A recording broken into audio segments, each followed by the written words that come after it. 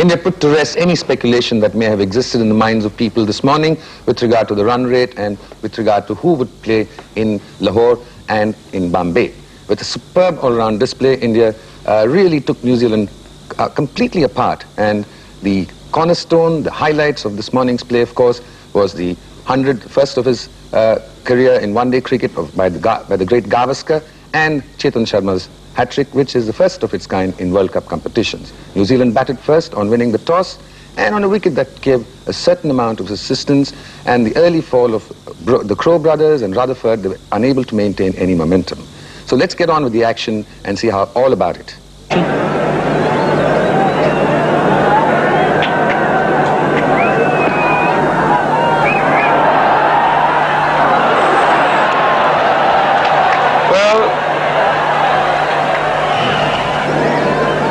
Throw was not on target, and the backing up was totally absent. Have another look. Went off his pads. Slight hesitation, but then they decided to go for it. And Kapil had to go for the stumps.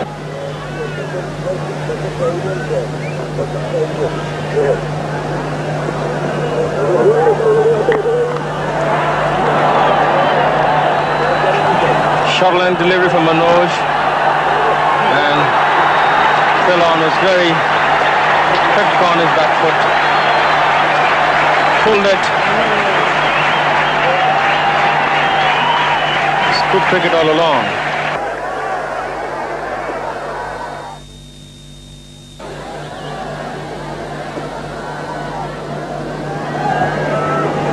Kapil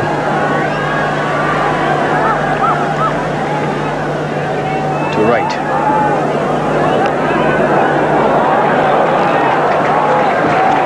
I don't know what the strategy was. He has two men on the fence, one at fine leg and one at deep square leg. But Tright has still managed to find the gap between the two.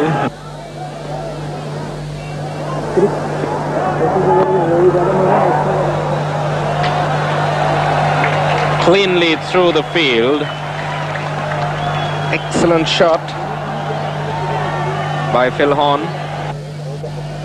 Oh, he's bowled him! Superb delivery. And out goes Phil Horn. The ball coming in and finding that gap between the bat and pad. Good bowling by Manoj Prabhakar. Phil Horn losing his patience a bit, trying to go for that big one on the onside, and the ball finding its way.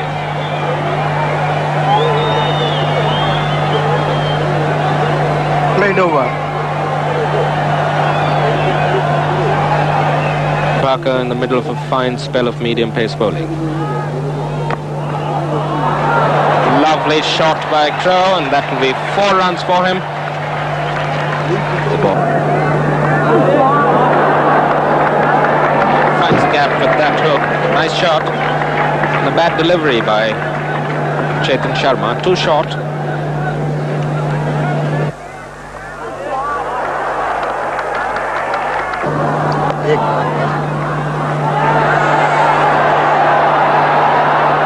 Quite a misunderstanding there, but they make it home safely. Total confusion in the Indian ranks there.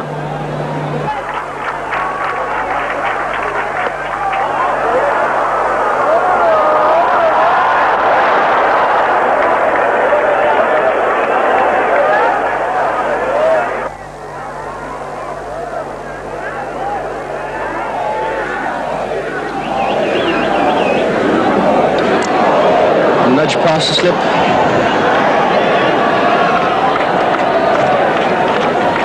To the only vacant area.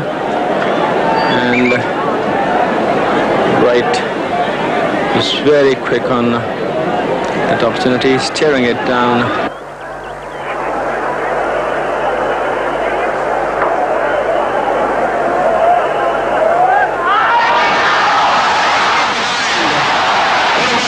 For India.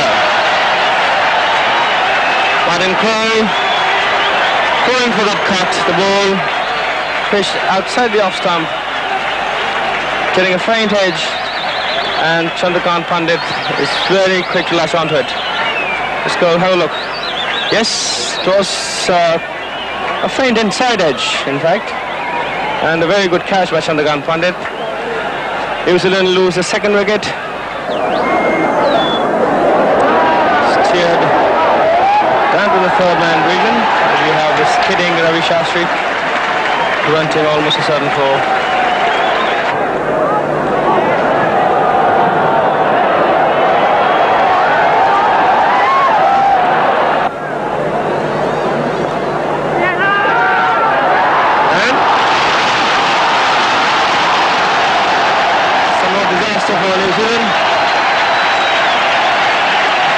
Another good break for the Indians.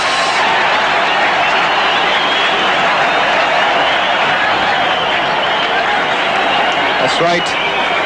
Playing it towards third man region. And Mohammad Azharuddin was very quick to pounce on it. And before Wright could return, Chandrakant Pandit uprooted the stumps.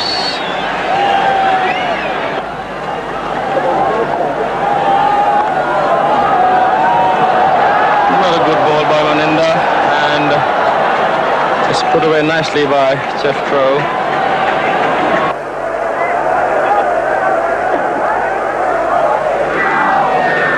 Flicked away down to fine leg, where we've seen Maninder Singh making a valiant effort to stop almost a certain four. Oh, the outside edge. No slip. And no sympathies. 4 more to Jeff Crow.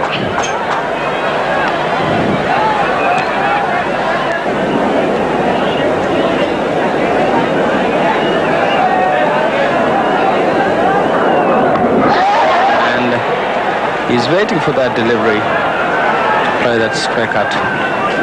4 more.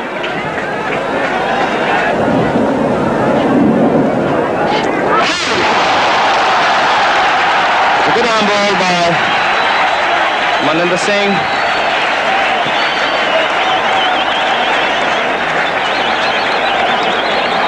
He fed the New Zealand captain a couple of times outside the off stump with a square cut.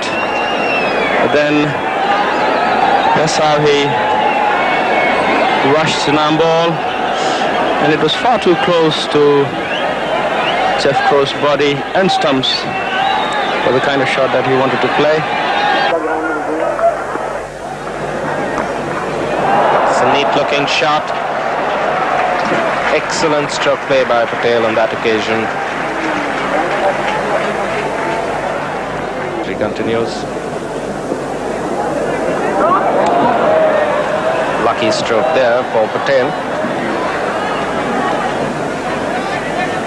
Intended to drive, got an edge. 4 runs.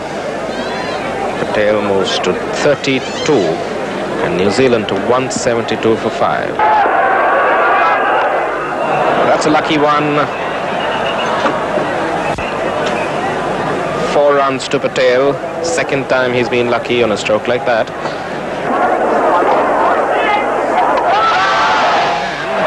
That's lofted very, very high, and a straightforward, simple catch.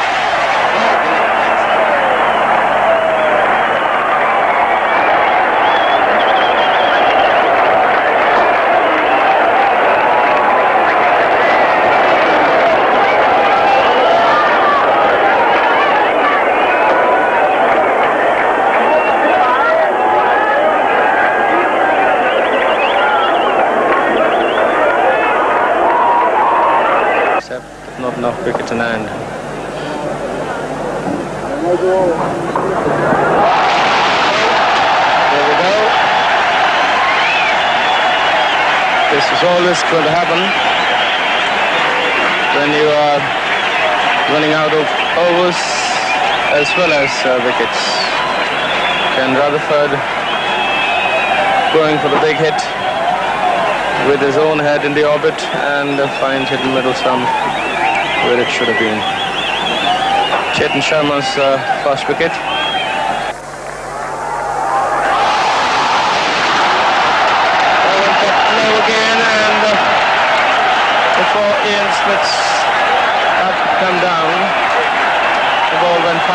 through the gap. One of the advantages of keeping the ball within the stumps. Chetan Sharma is enjoying it.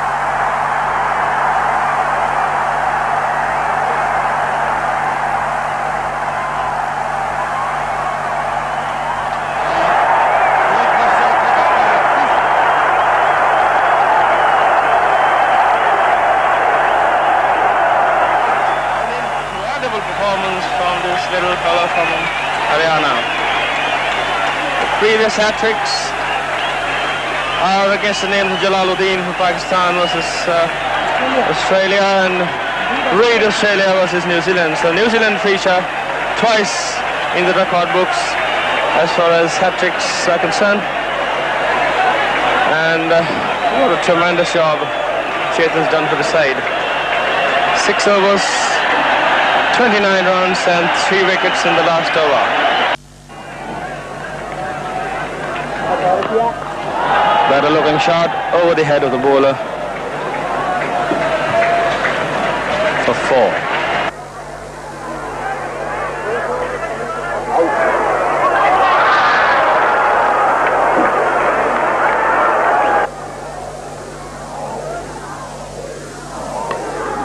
Big outside edge. Again, the region between the slips.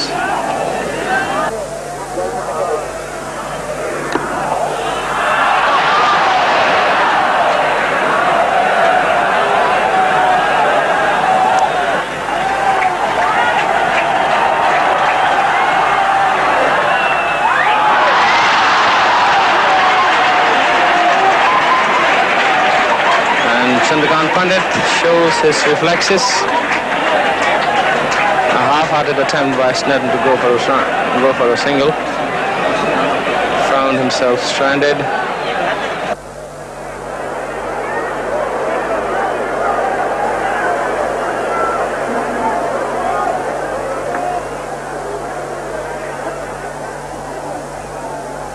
India's reply to New Zealand's modest score of 221 was electrifying. Srikanth started to blaze, and with Gavaskar joining him, the run riot began in right earnest. And New Zealand were really in no way to check the run rate and either the ascendancy of the batsmen, particularly Gavaskar and Srikanth. And the New Zealand bowlers were in for a tremendously rough hiding and really paid the price.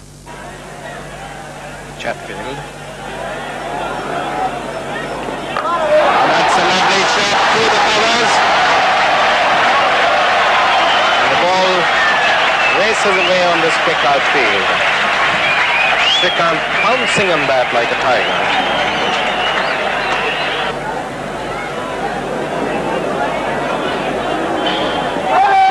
That's quite a shot coming from the glove of Gavaskar. Gavaskar making his intentions very, very clear.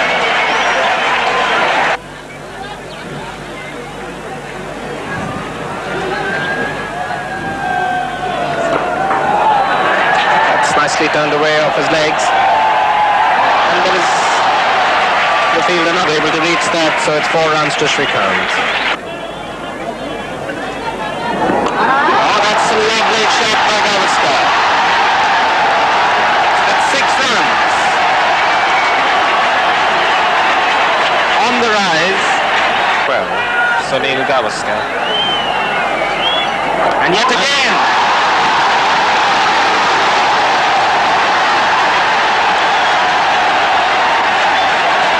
This is unreal.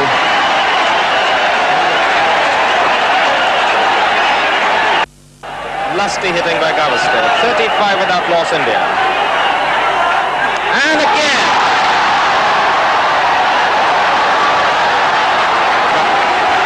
Yes, he's going berserk. I think he's got a point or two to prove. And the man who's going to be happy with this kind of batting is in the stands, Syed Mushtaq Ali.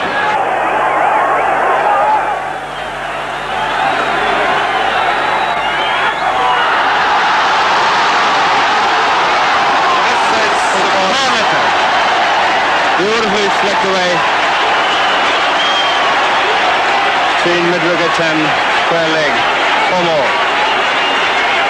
6-6-4-4. Martin Snedden. And Shrikant is at it straight away.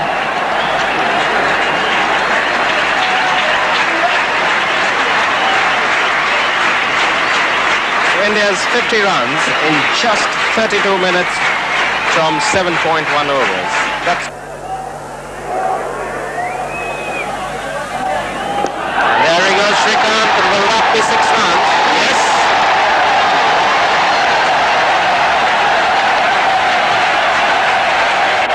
Crowd loving it.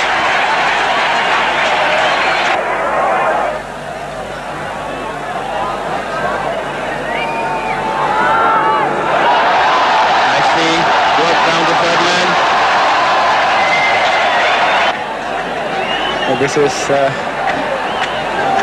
deliberate attempt.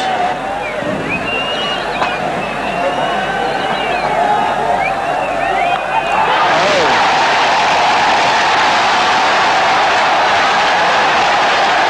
Another 6.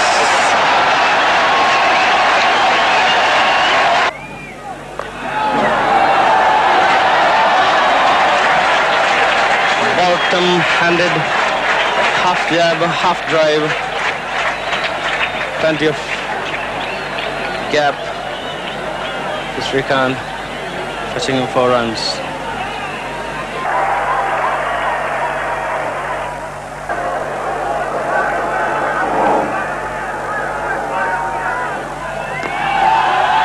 On the rise, and a very fluent cover drive. Let's watch the movement of the front foot and the follow through.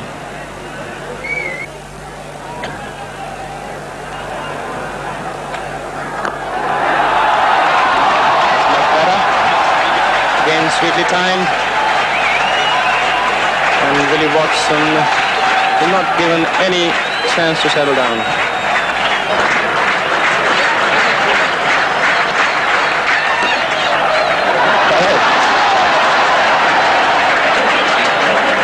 Did well to get out of the way of that on drive. Nice acrobatic jump.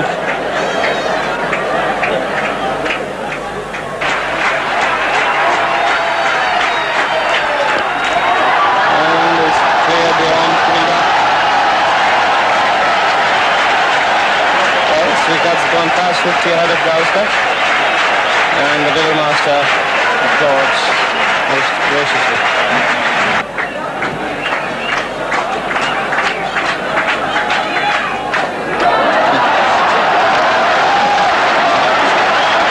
Really toying at the bowler.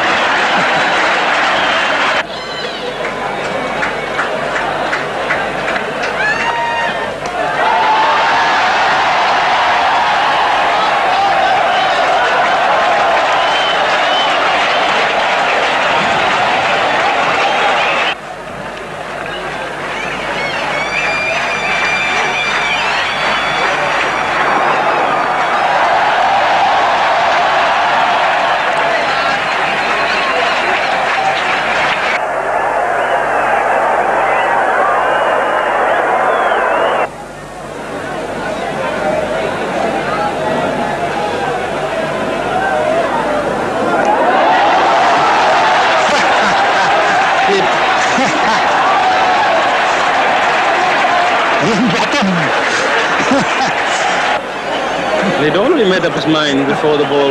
Look at him.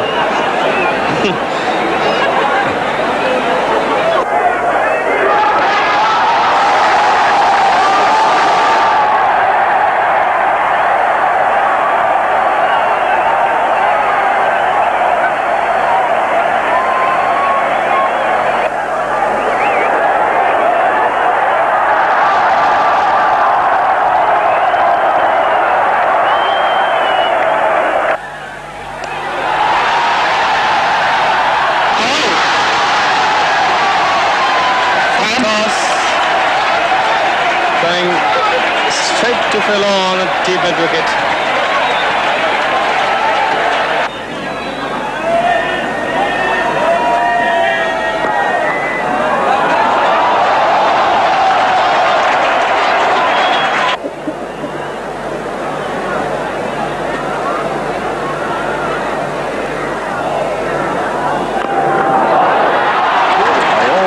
What a catch indeed.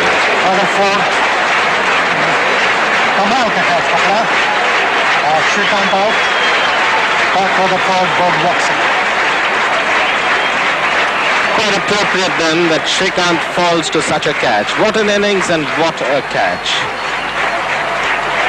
Tremendous cricket here for the Nagpur spectators at the Vidarbha Cricket Association, and quite fitting for the last of the pool matches of this Reliance Cup 1987. Went overstretching or overreaching for it. That's a beautiful shot off his toes.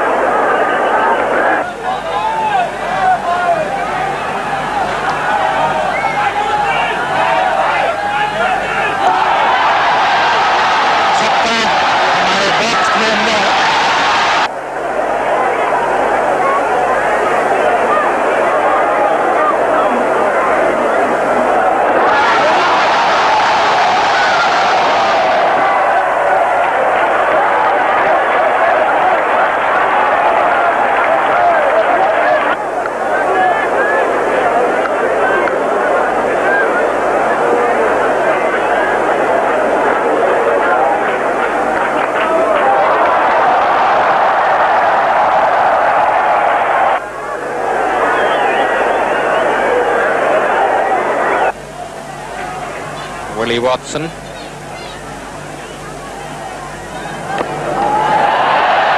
Beautiful played off his toes. Lovely shot for 4 runs.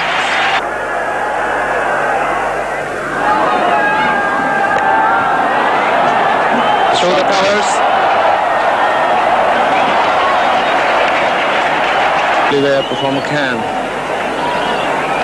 Ball reasonably pitched up to him.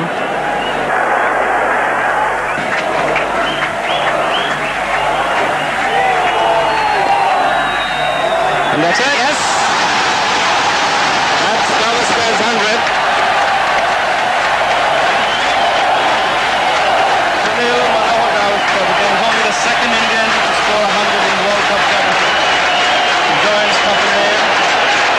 He scored 175 against Zimbabwe in the 1983 World Cup. And this is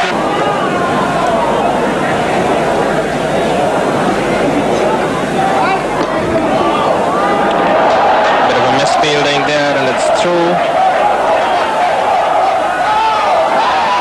It's 4 runs. Good attempt.